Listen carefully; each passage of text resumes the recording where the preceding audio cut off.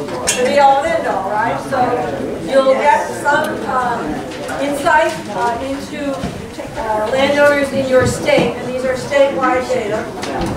They can't be parsed down to the actual area that they're working in. But so you'll think about what you think about landowners here versus statewide, and it's just another part of the sort of information channel that you have, right? So you know a lot about landowners in your area. We're going to spend a lot of time this afternoon in the work groups thinking through that. What else do you know about these people? To really define who they are, what we call profiling, which has a bad name, but it just means everything you know about these people. So this is part of that equation, okay? And I'm going to show both Connecticut and New York. Most cases, there's not too much of a difference, but there are some interesting differences, okay? And then we'll just talk a little bit about, does ring true to you kind of thing. So I'm going to do the first half of this. Purnam is going to pick up on the second half, and then we'll sort of get a sense from you folks in terms of how much of this seems right for this area and how much may seem a little bit more like it's different places. Okay, and I can run. This is all based on the National Woodland Owners Survey. I don't think we want this lights on. Thank you. This is all based on the National Woodland Owners Survey, conducted by the Forest Service. It's an extremely robust survey. It asks about 26 or so questions, varying formats. They're really trying to get at who owns the private lands in the United States, why do they own them, what are they doing with it, what are their plans for the future. And they are also, for the first time on this go-round, going to be able to look at some trends over time. It wasn't possible in the past because, although there's been some form of this since 1952, methods have changed from one period to another, different researches and so forth. And back in the early days, it wasn't in people's minds so much scientifically in terms of standardization. So now they're really paying attention to that. Uh-oh, what was that? Uh-oh. All right. Do we have this stuff in our folder here? This computer's is coming to help me out. I don't have these. Yeah, it's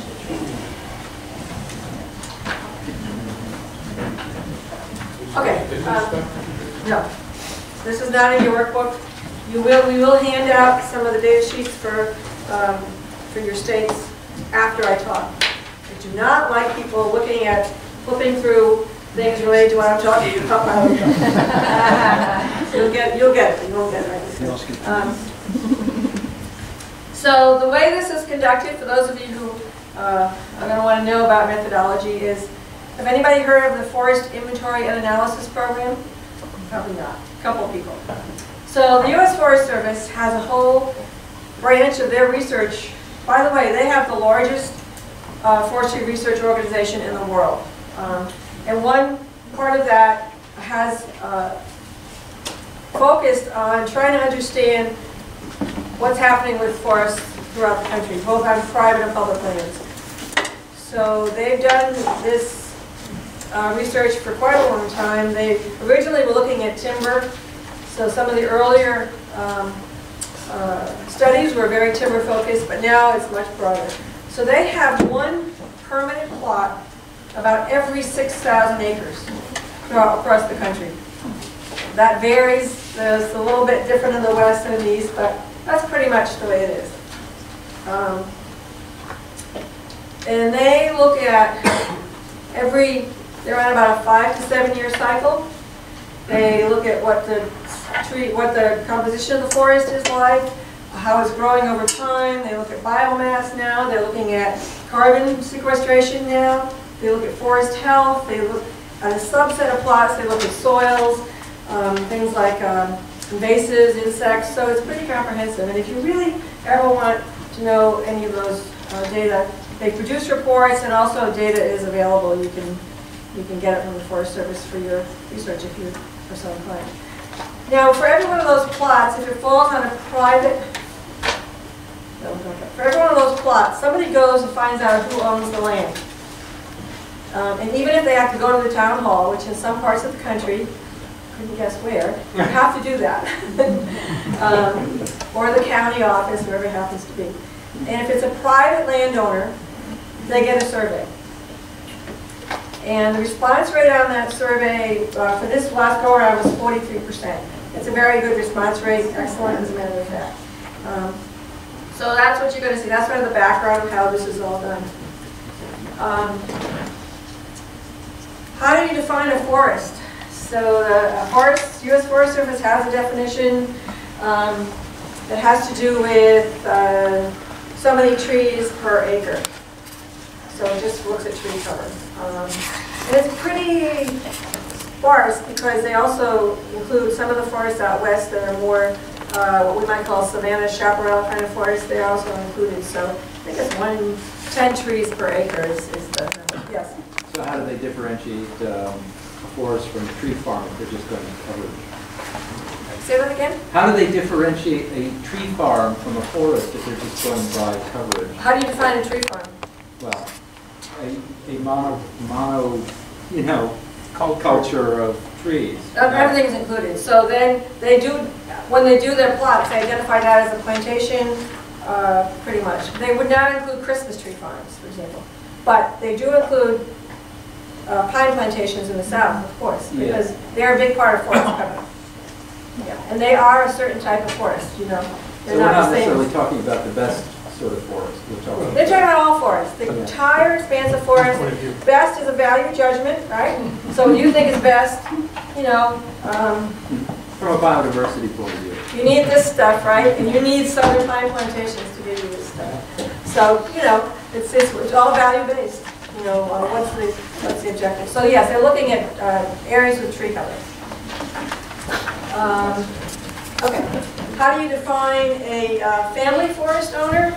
Those are, it's owned by individuals, families, family trusts, estates, all of that is included. So it's pretty good. The other kinds of private landowners get the surveys, the data. The Forest Service has the data. They've never really done anything with it. I know it's on their list of things to try to figure out, but those would be the industrial lands, TMO, corporate lands, land trusts. Has anybody here ever gotten a survey, your land trust? No, but it's possible. Universities, clubs, lots of hunting clubs, especially this part of the country, own land. So all those other kinds of landowners are excluded from the data we're going to show you, but they also get surveys. Okay.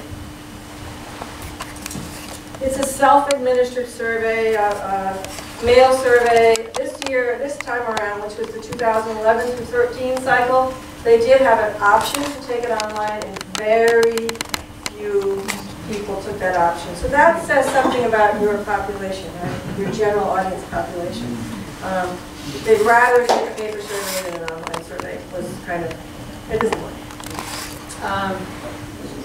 They do a lot of all the rigorous kind of things you need to do with surveys. You send postcards saying the survey is coming. You send the survey. If you don't get it back right away, you send a postcard reminder. If you still don't get it back, you send another survey. And after that, you try to make phone calls. So it's pretty rigorous. The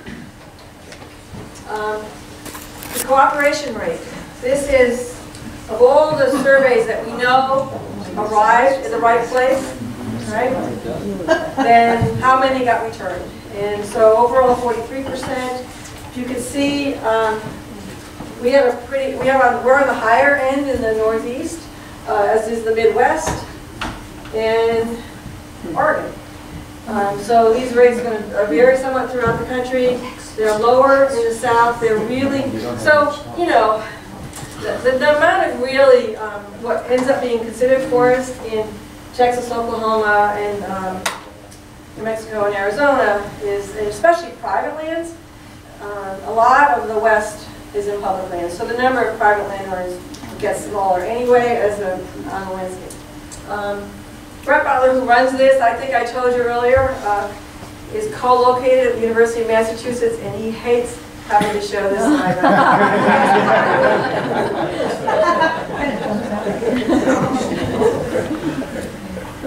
Sample sizes are really important. If we're going to look at state level data, we have to have a statistically valid sample size in that state. And so this is showing everybody from 10 plus acres, which is all the data we're going to show you are landowners who own 10 or more acres. We also have data for 1 to 9 acres, but those are really a different animal. They're more that sort of urban, suburban kind of forest. Bill? I gotta ask. Yeah. So a lot of the landowners we're gonna be working with, at least I'll take a guess, are probably in that 1 to 9 acre, category. So there are probably some larger as you go north. So maybe just take that into consideration as you're talking to this audience.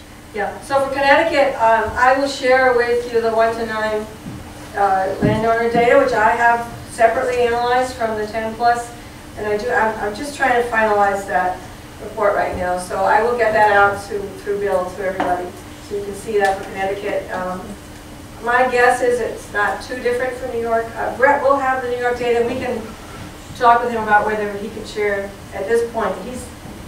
He's trying to finalize all of this right now from the last go around, and as you might imagine, it's quite a job. So whether he's gotten to the point with the under 10 acre data, whether he can share or not yet, I don't know, but we can find out. But I guess as a follow-up, can we assume just for as we're going through this training that within the 1 to 9 acre range, you still have the 4 attitudinal groups likely? Yes, okay. Yeah. All right, great. And I can at least share with the group how that falls out for Connecticut. Okay. And see how it differs. So I'm going to remind me to look that up. I can look that up over lunch, and I can make sure everybody has that. Okay. Go back to the sample size is really important in terms of validity. So if we're looking at those states with under 100 responses, the error bars are really large. All the data that comes out is going to show. You can see the data. You can see that show the variances. Who's going to look at variances? Are there any scientists in the room? Nobody. One. All right. See?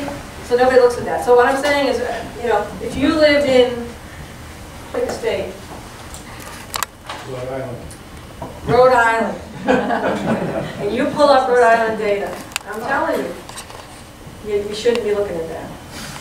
Look at southern New England. Say, all right, we're pretty much like Connecticut and Massachusetts. And we can do that. So for our area here, New York has a really good, part of this is state size, obviously. New York is bigger, so it's going to have intrinsically a more responses. So New York is great and Connecticut is fine. They're all within the okay range. These sort of generalized results, how our ownership is distributed, size of holdings, which can really mean a lot. In terms of what we're trying to do here, some of the most important information is why people own their land, right? Because that's what's in their heart about their land. How are they using their land? So that gives you a clue what they're already doing. Maybe the small kind of actions, behaviors we talked about earlier with PERMA, maybe that's sort of plugging into what they're already doing and seeing if you can move them in that direction. How they're managing their forest, and then, it doesn't say this up here, we're going to show it. What are they concerned about? Again, so that's something that's on their mind. And then, what do they plan to do in the future? We also have demographics, which are important and interesting, but we would say that the sort of attitudinal value kind of things are more important than demographics. We don't encourage you to go down the demographic route exclusively. Okay. So here, these are going to, so we're going to show the same thing for each state as we go along. No surprise to anybody, most of the forest land in Connecticut is owned by families. Right? Same thing in New York. New York has a little more state land. Makes sense. Well, Connecticut has a fair amount. Okay. This is across the U.S. showing different land ownership types. This kind of green here is family. You can see very strong in the South, very strong in New England and in a lot of New York. Not so much in the West. This is all federal land, this kind of mustardy yellow color. Now if you really zoom in here, there are certainly plenty of family landowners in these areas, but they're overwhelmed on the map by the public lands. Go back. Corporate lands, these are, anybody know what a TIMO is? I think I said that once before. No. Yeah. Timberland Investment Management Organizations. They are the entities that have bought up all what used to be the corporate lands, the paper company lands. International Paper, Georgia Pacific, Weyerhaeuser, Midwestvaco, none of those companies own land anymore. Weyerhaeuser has their own private TIMO, so they've kind of separated out. All that land is now owned by investment type organizations. They need to buy low, sell high, and get all the money they can off the timber while they're owning it. And they're very likely to sell for what they call highest and best use if they can. So they got lakefront property, they buy 10,000 acres, and they got 1,000 acres of lakefront property, they're going to try to sell it. They also are very amenable to conservation easements. Anything that brings money into their bottom line, because they're all about ROI. They're happy with it. Now that's sort of a generalization. There are some TIMOs who also have a specific mission about ecological forestry and ecosystem services. So there are those, and I'm glad they're there, but they're not by any means the bulk of it. So you can see Pacific Northwest has quite a lot of that. Maine, almost all of northern Maine, and a fair amount down here in the south. And here. In the south, they tend more to be pine plantations, not national forest. Okay. And ask questions as we go along.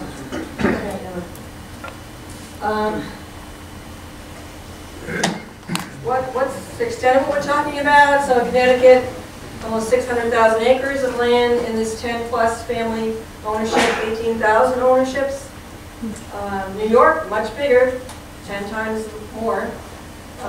Pretty much in both cases, 9 million acres, almost 200,000 ownerships.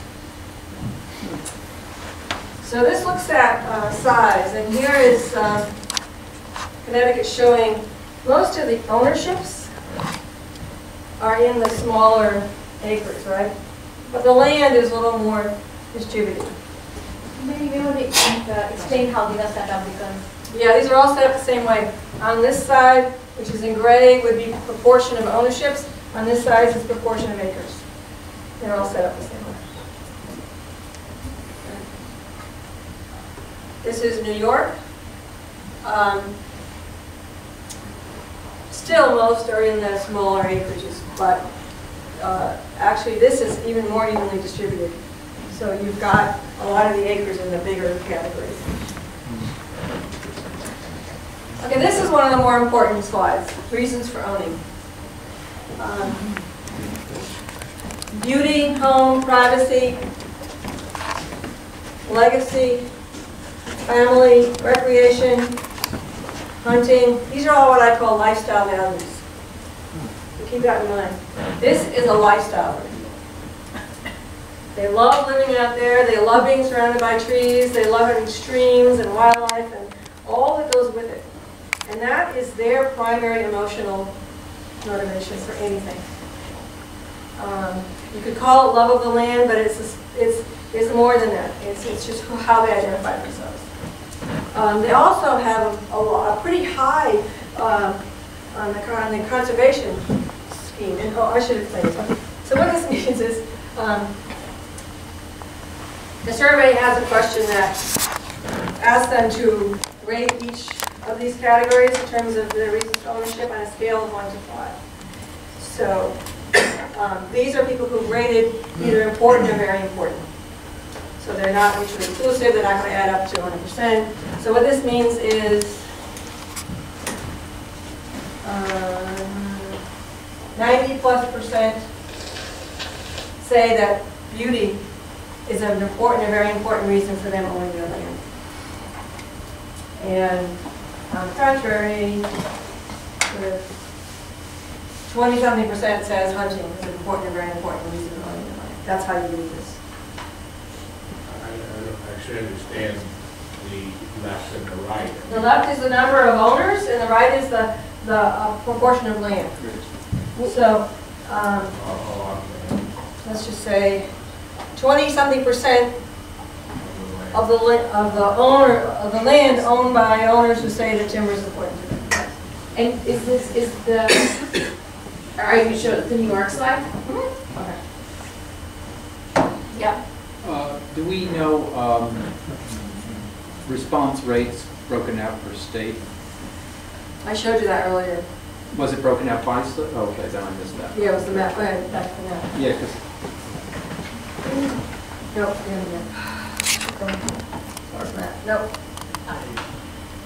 So in New York, it was over 50%. okay, Connecticut, right. over 50%. So Okay. 'Cause it seems that's to a me- phenomenal response rate, by the way. You can get any social science study published at 20% response rate. Well, even less is sometimes a very significant response rate. But the reason I asked is because it seems to me that people who were likely to respond to the survey might also have views that they would want to communicate, such as about their land, would tend to have more views, tend to be, I know you've broken out landowner types, might be the more interested landowner, as opposed to the disinterested landowner would be also less likely, I would think, to So respond to the survey. that's a great point, which comes out when it comes to responder bias. So they do try to test for response bias, and that what this gentleman is saying is that some people are more inclined to answer surveys than others, and that's for all kinds of reasons. One, they're the kind of people who just are good doobies, and they don't want to do it. Two, they feel strongly about something, so they're more likely to respond, and that could go positive or negative.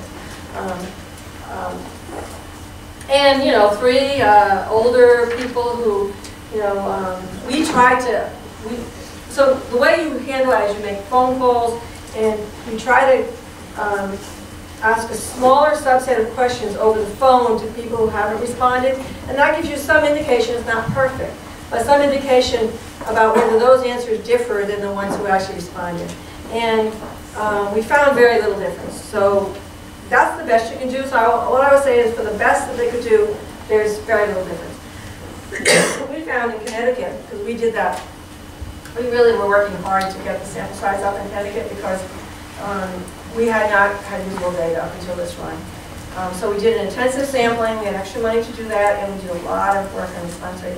I mean, people would say, my husband just died, it's like, oh God, So, at some point, or I can't see anymore, I'm going blind. I mean, some of these people are older, and there are all these kind of reasons that play in. So, another thing about this is, so the conservation values, wildlife, nature, water is really high. Those are all conservation values. So if you look at this, you say, okay, what's on people's minds about why they own their land? It's lifestyle and conservation values, really high. And the financial values are lower. Even land investment is kind of interesting. It's always there, but it's pretty low. Timber, quite low.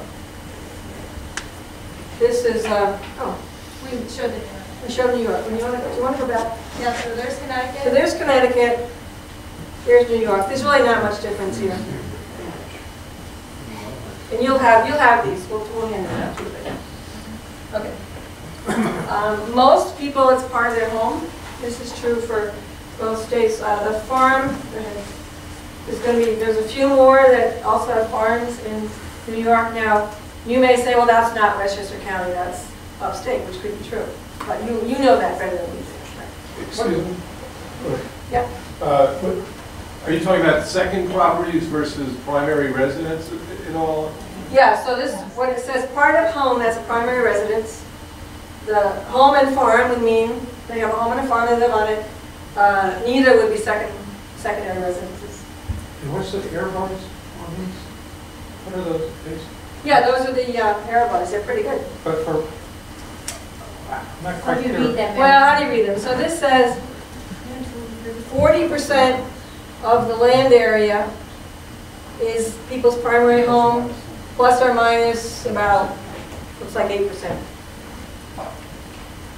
And what that means is that if you did this survey 100 times, 95 times, you would get a response that is plus or minus 8%. That's the margin of error. Okay. These are really good. If you looked at Rhode Island, everybody's would be out here, or, you know, Oklahoma, everybody's would be out here. How long have they been on their land? This can be sometimes important. Looks like, you know, pretty much 10 to 50 years is about where the bulk of it all is. Connecticut, New York, about the same. Now, what are they doing? Now, this is not an exclusive list of what they're doing on the land. This is only what the survey is asking. So there's always that kind of limitation, right? But a lot of them are cutting trees for their own use. This is true in most states. That's going to be firewood mostly. In Connecticut, they are removing invasives, building trails, and some small amount, we're down to like 20% of the owners, are improving wildlife habitat. In New York, again, firewood, trails, wildlife habitat. This is really interesting. So a fair number of these people are already saying 20, 30%, I'm improving wildlife habitat on my property. Well, that's a great in, right? Because, okay, what are you doing? You know, start talking to them about what else they could be doing or how they're doing it. Those are really, really great. Building trails. Now, you may not care about trails, but, you know, maybe if you look at, right, well, we just want to get that first level of interest. Why don't we get people together to talk about how do you build a trail? How do you make sure it's stable and, you know, it's the best kind of trail you can build? Hey, why not? You get people in there that have the slightest bit interested in anything else, but then you can start talking about other things. What are the NTF? That's so high in Europe. Non-timber forest products. Yeah. What are they harvesting? Well, any ideas? Maple syrup. Maple syrup, mushrooms, what else? Ginseng. Ginseng. Marijuana.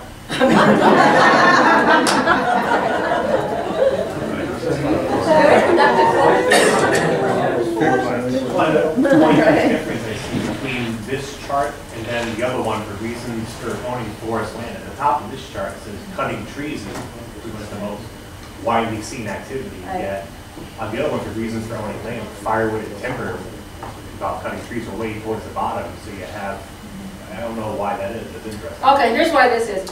What's an important reason for owning your land? Even if you're cutting firewood, you may not say that's an important reason for owning your land, but since you do, hey, you're out there, right? So that's why you have to look at all of this. And firewood's a great in with a lot of these people in New England. What are they doing? Are they just taking every dead thing out of the woods? We've heard people say that. Well, that's not great for wildlife, right? So maybe you can start working with people about how to sustainably cut firewood. What's the right thing to do? You know, how do you plan that out? I doubt much of this is planned out. Firewood cutting. That's a great in to start talking about land stewardship. Isn't this also a difference between why people, what's the reasons for ownership versus what they do? Yeah, that's right. And that I know for Massachusetts forest owners, there's this, there may be a lack of long-term management among, you know, relatively small percentage of total owners actually manage their land under a long-term forest management plan, but many of them cut when the need arises. So the activity may include cutting trees for their own use for income, but it may not be the reason why they're owning the land. Yeah, and you know, cottage trees for sale, this is 20%. You know, they're still doing it. Now this asks, what are they likely to do in the future? And keep in mind about intentions, all right? I say, you ask me if I'm likely to start my exercise program next week, and I say, check in a couple weeks from now. Did I really do that? So, all right, keep that in context. These are stated intentions. But look at, they're still going to cut firewood. Wildlife is pretty big there. That's interesting. It's more people are saying, or at least a large are kind of measuring and thinking about what's an indicator of people actively doing something with their land.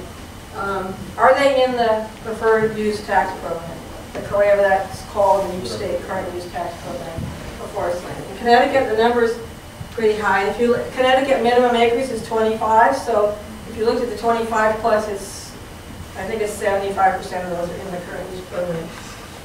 Only 20% are getting advice about managing their land. 10% say they have an easement. Nationally, that's pretty high. Nationally, the number's 3. Looks like about 3% say they participate in any kind of a cost share program. That would be wildlife habitat improvement, stream restoration, those kind of things. Almost nobody's certified, and most people say, I'm not doing any of these things. Right? So one of the things is these are the traditional kind of programs we've got out there. They're very low use amongst landowners. New York, you've got a different current use program in New York. It's more restrictive, you need at least 40 acres. It shows. You got far fewer people in it. Certification is, it's a program where an independent outside auditor comes in and evaluates how you're managing your land and then certifies that you're doing it sustainably. We have that program in the Yeah, well, the program's available nationally. American Tree Farm is in every state, I believe. Some are through the Forest Stewardship Council and Sustainable Forestry Initiative. The Sustainable Forestry Initiative is really only on commercial lands. The Forest Stewardship Council tends to be on commercial and conservation lands both. But these programs they're expensive, they're onerous for small landowners, there's a lot of paperwork. We have our Yale Myers Forest certified by FSC. They come every year to do an audit, which is ridiculous. You know, they probably find 1 or 2 things every year to say, oh, why aren't you doing this or that? And we have to pay a fee. So, you know, we keep doing it for educational purposes. It's good for our students, but we wouldn't do it otherwise. So, private landowners are like, why would I do this? You know? It was initially started to try to deal with the problem of forest practices in the tropics mainly. So you can find lots of products that say FSC certified. Look next time. I even bought a mouse trap in the back of the Woody mouse trap that said FSC certified. And that means there's certain standards met in terms of how the forest is managed and how the wood was harvested. In this country, it has had a pretty good impact on commercial lands in terms of changing their practices. So they have to, there was a lot more public attention, and so it's a way of, like any kind of auditing system, it's a way of assurity. It's not by any means perfect, but that's what it, yeah. On the advice and the management plan, do we take that more people have not been involved in that because they weren't interested? A. B. They didn't want to spend money on it if it cost money. Or C. They didn't know enough that it was there that they could indulge in or be a part of it. Right. So I think for the advice, what we've learned, we do a lot of focus groups, which I don't think I really mentioned earlier. Everybody know what a focus group is? You invite people who are like your audience to come, and 8 or 10 people to sit around and talk with you for an hour or so about a specific set of topics. And that's how you can dig a little deeper into motivations and whatnot. And what we've learned in focus groups is that people say, well, I have kind of a plan in my head. I don't really need something written down. You know, well, why would I need that? So part of it is that on the management plan side. On the advice side, I think some people, sometimes they don't know where to turn to advice. They don't know that things are available and on offer. Or there's a certain segment that says, I know what I'm doing. I don't need anybody to tell me what I'm doing. I'm fine. My grandfather owned this land, my father owned it, I owned it. You know, why do I need anybody to tell me what to do? So it's kind of a mix, you know, of all of that, I think. But my guess is a good proportion of people, especially around here, just don't know it's their own. And there's another issue if you try to get a surface forester in Connecticut, we only have 2 extension foresters. And the DEP has a few other foresters. They'll take maybe a couple of hours once to go around the land. So, and they certainly couldn't do it for everybody. So we definitely have a resource constraint in the kind of service, forestry, end of things. There are a fair number of consulting foresters, but these people have to make a living.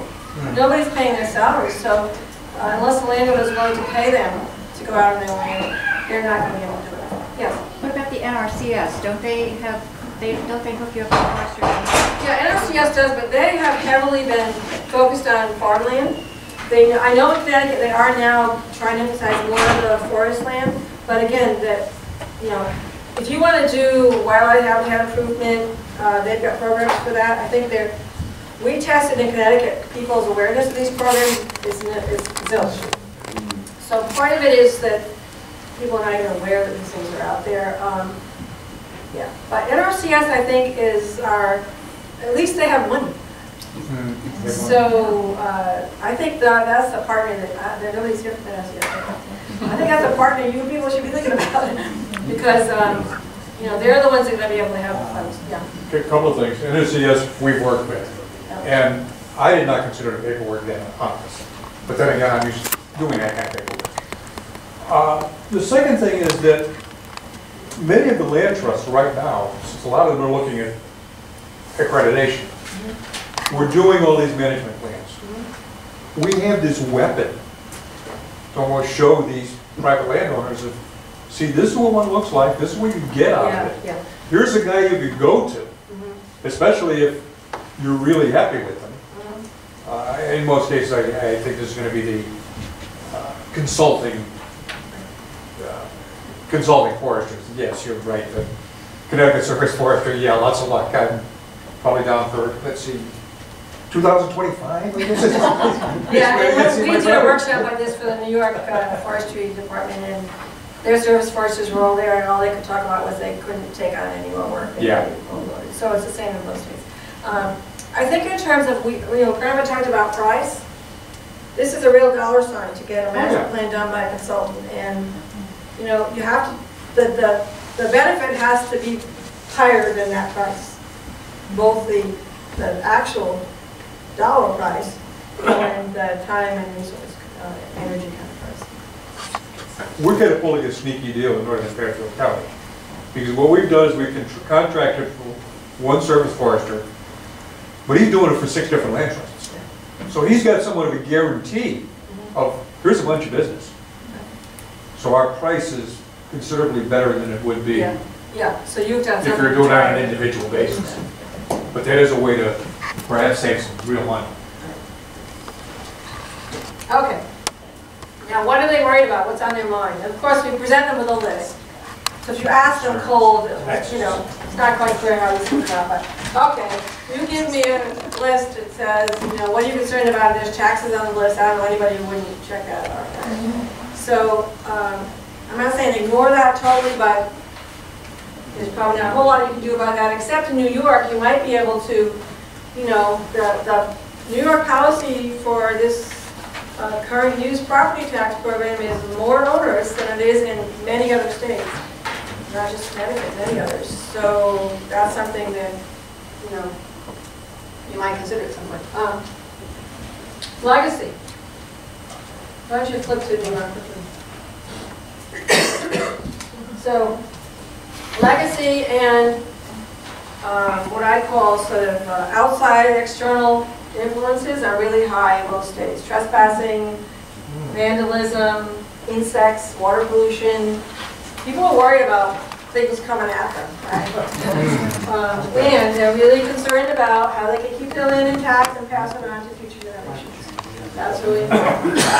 I don't understand, what's the difference between insects and invasive plants, so not invasive insects? So the question is insects and diseases, meaning affecting your forest health. Like Lyme disease or something? Well, what we got here, we got Asian low-growing beetle to worry about, we've got emerald ash borer, we have hemlock woolly adelgid. Now, if they're hearing about any of that stuff, that would mean, they might be ticking that off. Okay. And if you don't know, you can't get in the head of the person who's filling out the survey, you're not sure. In these questions, are people able to choose more than one answer? Oh, yeah, yeah. Okay. They rate, in fact, they're asked to rank each one of Rank these them, on a okay. scale of 1 to 5.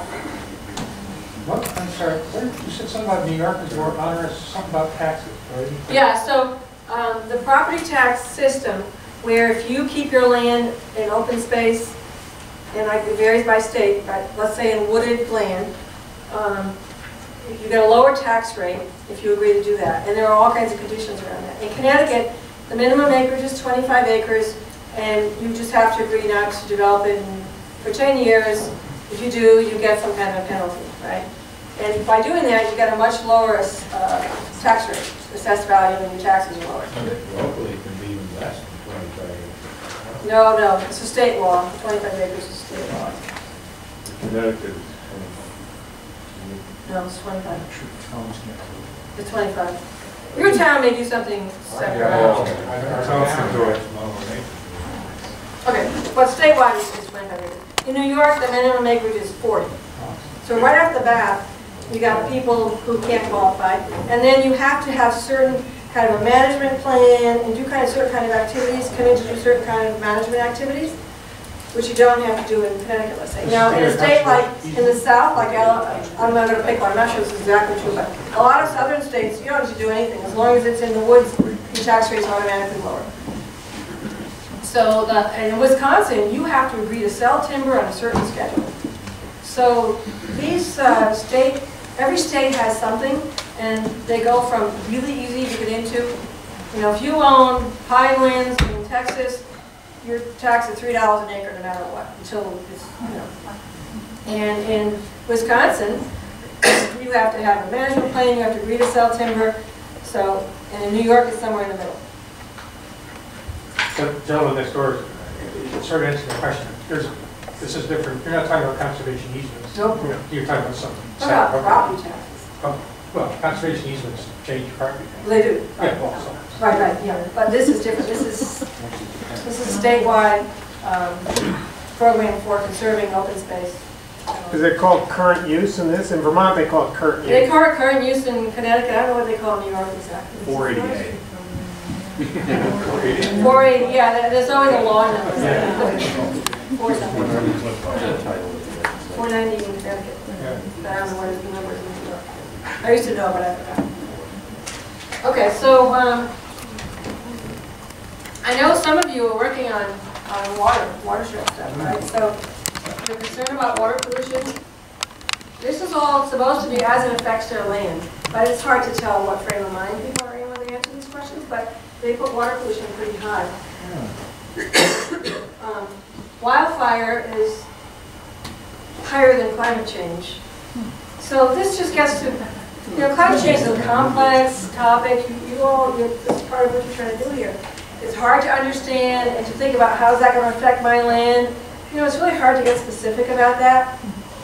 Wildfires, I see the news and forests and Montana are burning up or wherever, and it's like, oh my God, I wonder if my woods are going to burn. Well, no. You know what?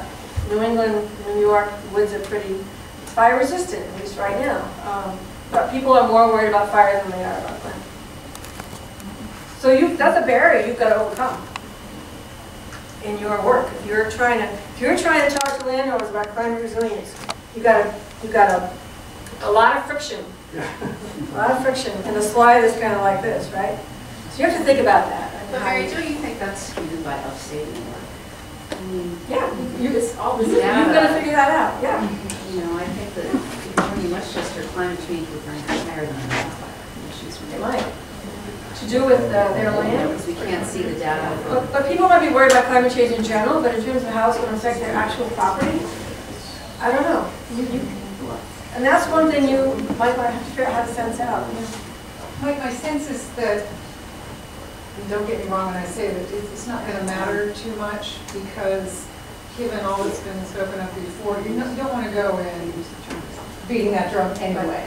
Because it's scary enough and we see enough of it already. Yeah. Anything that even hints at that is going to bring up all of this. So we've got lots of other stuff that will lead into that discussion. Exactly. So, and you don't want to say anything about wildfire. Just ignore wildfire. It's a perceived risk that's really not there. The other thing to note here is that this does not say anything about how intensively people feel about any of these things. It says about how many people see this as important. So it could be that for even if it's 20–30%, for those 30%, climate change is a really big deal, right? So we don't know anything about how intensively people feel about these numbers.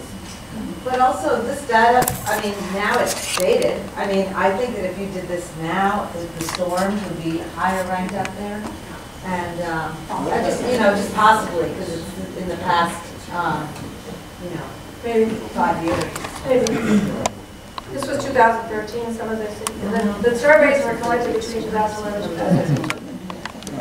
Yes? We're going to talk about how to listen from our landowners, their concerns, these are generalizations. And again, you said you have some data about the smaller people, but are we going to talk about techniques of eliciting these concerns? Yes, so Ben's question was, are we going to actually talk about how to elicit from the landowners in your target audience what they're concerned about? That's, the group work starting after lunch, going through all tomorrow is all about how you do those kind of things, how you think through, here are my landowners, here's my target audience, how do I learn as much as I can about them, how do I find out what their concerns are. We're going to be talking a lot about that. Yeah. I was thinking about, it was made one statement that you didn't want us to think about demographics necessarily. However, in some of the data that you showed about land ownership between 10 and 50 years, you have, if you can get to some of the data about the landowners with holding onto land, they start talking about intergenerational issues. And I know as land trusts, we have, that's one of the things that we hit against a lot. I don't want to do anything now, and then where do you take that conversation? So there is some elements about demographics here, and then where do you go to get some of that data? I know in our little townhouse, I can get some of that data from the assessor who knows, a lot of the property owners, since there's only 25 of them in our town. But so this relates to demographics, and then also is to strategies and barriers, as you say. Yes, that's exactly, and I don't mean to totally ignore demographics, but I guess what I meant was don't only think about demographics when you're thinking about targeting your audience. Don't just say, I'm going to target everybody over 50 years old. Well, that's not as helpful as it could be, I guess is what I'm saying. But don't ignore it, because legacy is really high on the list of concerns. It's huge. By the way, nobody ever wants to believe this, but these charts, concerns, and especially the reasons for owning, they're the same almost everywhere across the country. Very little difference. A few things bop up and down. Firewood will move, hunting will move, pretty much nothing else. Do you have any information on they vote Republican or Democrat? No, we don't. We don't know political affiliation. Because I think that's It is. So in your work group, when you're doing audience profiling, think about that.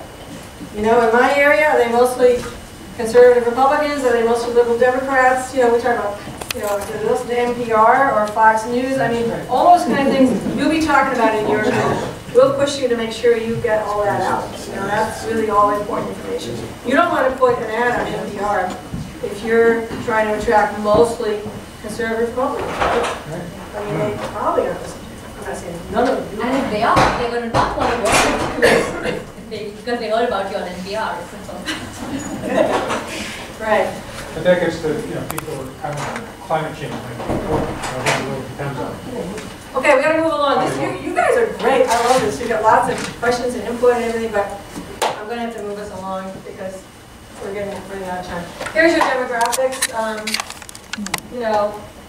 Got very few young under 40 landowners. 20%, this is Connecticut, over 75 hit New York. 10% in New York, so Connecticut's got a little bit more on the older side. But the bulk are, in the thinking about retirement age, 55 to 65.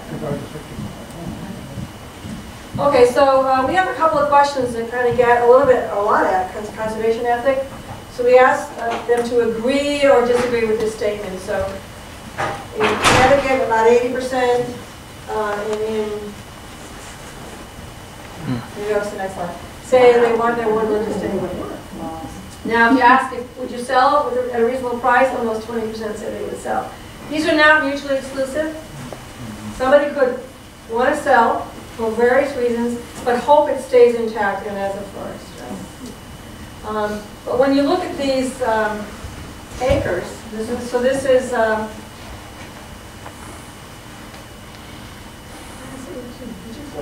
Yeah, we've been trying to vote. So, we went to New York and then we went to the other one. but in Connecticut, this is almost 30% of the acres. That's a scary number. You know, we've been showing this number a lot to the DEP, Connecticut Forest and Park Association, people like that. This number scares them. It's like, wow, this is a lot of land. Now, the market has to be right and everything, you know. But, okay. New York, we've got the conservation ethic, as indicated by this, is higher by 10 percentage points.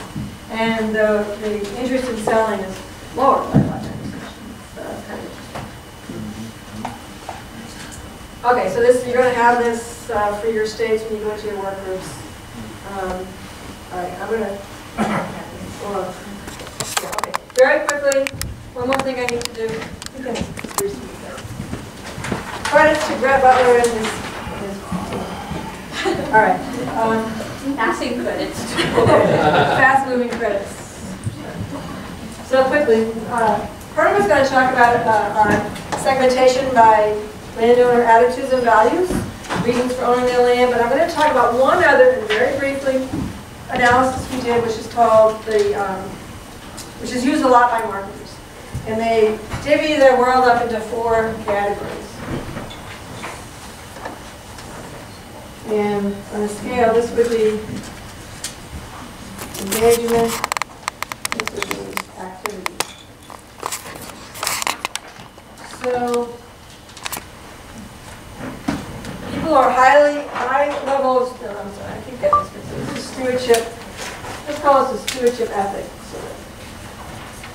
People have a very high stewardship ethic and highly engaged, lots of activities.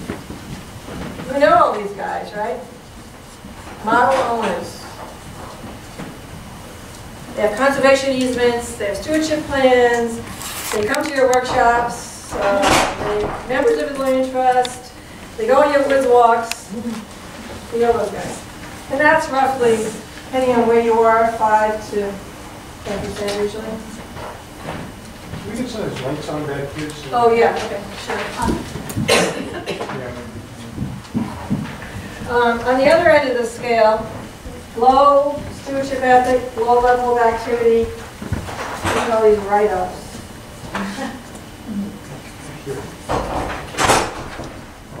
I don't want anybody telling me what to do with my land. You're the government. I'm going to show up with a gun at the border and you better get off my land. I know what I'm doing. You got it. These can be, it varies, but around 15% sometimes. The way the product marketers see this is, okay, these guys, I'm selling Tom's of Maine toothpaste. They're always going to buy Tom's of Maine toothpaste, no matter what, right? These guys are never going to buy it. What? You know, because it's never the cheapest thing on the shelf, right? Okay, we have another category, high activity, low stewardship ethic. These we call opportunists. And they, I don't know, they can be around 20%. These might not add up to 100 when we're done. They'll buy Tom's of Maine if it's cheaper than Crest or whatever else. They buy whatever's on sale this week. And they maybe happen to buy your brand right now, but it's only because it's on sale. So these might be people who, they are participating in a cost share program because they're really interested in timber and it's paying for them to do a timber stand improvement and it's going to get them more income for their timber sale when they have it. But if those financial benefits go away, they're going to forget about the stewardship plan. They're just going to do whatever's the most financially viable for them. So that's a good way to think about those people, opportunities. And then you have the rest of them, which is usually about 65 to 70%. What would you call these guys? Good guys. Why are they good guys? What are they high on? Ethics, stewardship ethic, right? What are they low on? Doing it. Right. So these are all, the only thing we want you to take away from here is they're called prime prospects. And this percentage is pretty valid throughout the whole, every state, really. Whatever you do, if you're able to reach these people with the right messages, with the right hooks, at the right time, and all those good things Kramer talked about, they're receptive. You have a large receptive audience out there if you can reach them right, in the right ways. Because you've got a lot of people with this high stewardship ethic who are really not doing anything. They don't have management plans, they're, you know, don't have a stewardship plan, they've never talked to a land trust, they love the wildlife on their property, but they're never done anything to actually improve it, or maybe they're doing something to hurt it because they don't really know that, because they're taking firewood out, which means all the dead wood on the ground is coming out for firewood. Those are your prime prospects. So that's, you know, we don't, there's a lot of science behind this, but we don't want to get into that because it can tend to confuse people. So anyway, this is just the message. Whatever you do, if you do it well, you got a large audience out there. Excuse me. So, I'm sorry, one question. Sure. So tie this four-quadrant model back to some of the things you said. What are 2 or 3 questions in your survey that point to those targets? They have to do with reasons for owning land. We took this came from the reasons for owning land, what they're doing on their land, primarily those 2 questions. Those questions related to those things, what their future plans are, what they're currently doing, their reasons for owning land. And we took the various ways that those are answered and we were able to put people in these 4 categories.